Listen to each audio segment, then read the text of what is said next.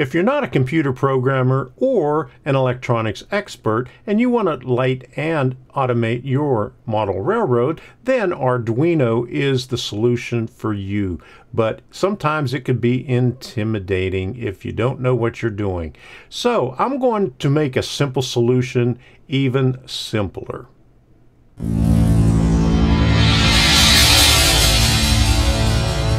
I'm Tom Kovichak, and this is Tom's Trains and Things. Welcome to the introduction of Arduino Made Easy. I'm going to show you how you can automate and light your model railroad with Arduino. There are a lot of videos on YouTube about Arduino and about Arduino with model railroading. Now, I'm going to try to make it as simple as possible for you if you don't know anything about computer programming and electronics. That's where I come in. Sometimes when people explain things, they assume that you already know what they're talking about or have a general idea. Well, I learned the hard way years ago that I had to teach myself computer programming. When I asked for help, it was just like everything went over my head because I was talking to people that knew what they were talking about but didn't realize that I didn't know what I was talking about, and they put it into terms that I couldn't understand. I'm going to be the beginner right here along with you and going through these projects with you. And like always, I'm going to put a link in the description of either the code that I'm using or where you could find the code that I'm using. Arduino has a lot of sample codes that I showed you in Shoutout Monday evening in this past week. Now, I'll show it to you again here, and Adafruit has a lot of lessons in there. And you could also go on some other channels, Make, Adafruit, and SparkFun, where you could learn Arduino and even Raspberry Pi, which is a little bit different subject than Arduino, but we may touch into that a little bit later on. I'm going to put it to you in as simple terms as possible because I don't know that much. I did some computer programming, but the way I learned was I read the books, and when I read the books, I tried to do it and then worked from there. And that was many, many years ago, and I forgot just about everything that I know about it. So I'm going to be starting over with it. Basically, the hardest part of a sketch is learning the syntax. You know what you want to do, but how do you put it into code? That is the hardest part that you have to figure out, and that's where we're going to work on this series about Arduino. How we're going to put our ideas into that code. So let's get started with that right after this. If you would like to see more videos like this on Arduino and on model railroading, lighting your model railroading, automating your model railroading, or even model railroading for beginners, go ahead and hit that subscribe button. And while you're at it, ding that bell and you'll be notified whenever I have a new video coming out. I have a lot of videos out there on every subject that you can imagine, and they're in my playlist. Just click on the link in the playlist down below and you'll find anything in that category about model railroading. So go take a look at those playlists. So let's get started with this right now.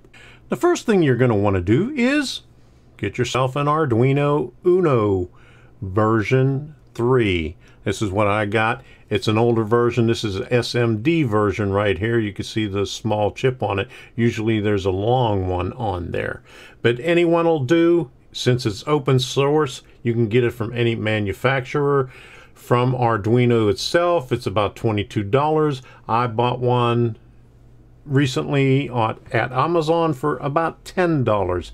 And later on, we'll talk about the smaller ones that are about that big, the nanos, which you can get 3 for $10 or something like that. But anyway, get yourself an Arduino Uno. That's what we're going to be working on with our projects on here. Then go to the Arduino webpage, arduino.com. Let's get you over there. This is what the Arduino webpage looks like when you get on there for the first time. It has a lot of stuff on there telling you about what you could do and what different boards and everything else. But first thing we want to do is go over to software and download the IDE, Arduino IDE. Now you could do it on the web with your browser, and I'll show you a little bit later how to do that also. But we're going to download the IDE. You could do it with Windows, Mac, or Linux. Okay, Windows installer for Windows XP and up. So it'll work with Windows XP all the way up to Windows 10. And since I already have it, I'll just go over to just download in Arduino Windows. But that's all you have to do. And you just, whenever you're finished, go down. If you're on Windows, go down to the bottom of your page and you could click on the file right down there, or go to wherever you have it in your download. But what we're going to show you is what it looks like. And that's the Arduino IDE opening up right now. This is a sketch that I was working on the other day. So what we're going to do is we're going to go to our examples, basics, and I'll show you the blink. Okay, this is the program that is loaded on to Arduino, and all it does is it blinks the built-in LED, which is on pin 13. I'm going to show you how easy it is to put a program onto the Arduino board. The first time that you're going to use your board on your computer, you're going to have to go to Tools, and you're going to have to tell it what board that you're going to be using. Now, since mine's already on there, see it says Arduino Genuino Uno, and you're going to have to see a port, which is port COM1 on here. Now, if you're on a Mac, you're gonna have a bunch of different COM ports on there, so you'll have to choose which one it is. But anyway, that's what you're gonna have to do. You're gonna have to select what board you have and what COM port before you could upload anything to that board. And what I'm going to do is we're going to hook this board up, and I have my USB cable right here, and we'll just plug it right in. Okay, now right now it's not doing anything. You just have the power on light, and light number 13 is on. Well, the reason that's on is because of the program that I was working on that I had on there. But let me show you how easy it is to download it. Now you can see over here the right pointing arrow. I'm going to click, and you're going to see down here a couple of these LEDs flashing back and forth.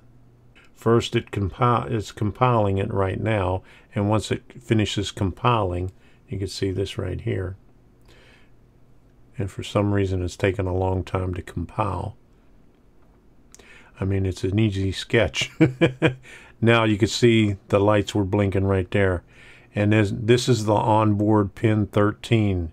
It's blinking right there. So you can see it's easy as that to upload a program to the Arduino. So let's do something different on there. I'm going to change the delay on here, and later on we'll tell you what the delay is, and we'll do something else. But I'm just going to show you how easy it is to change something on here on this first one. We'll compile it.